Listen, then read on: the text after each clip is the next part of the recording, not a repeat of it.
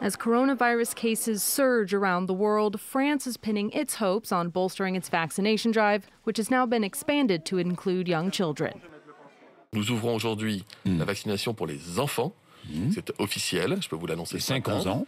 J'ai eu les avis favorables des autorités sanitaires et scientifiques. Il faut vraiment engager cette vaccination des enfants. Et dans les heures qui viennent, dans la matinée, sur les sites de prise de rendez-vous en ligne, vous aurez la catégorie enfants 5-11 ans vaccination.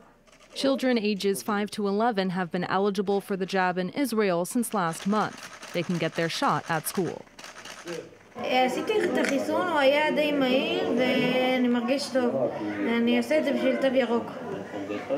More than 100,000 children in that age group have now been vaccinated in Israel. So far, the jab has been shown to be safe for them, according to health experts. On voit que le vaccin est tout à fait inoffensif, ne provoque beaucoup moins de réactions d'ailleurs que chez les adultes.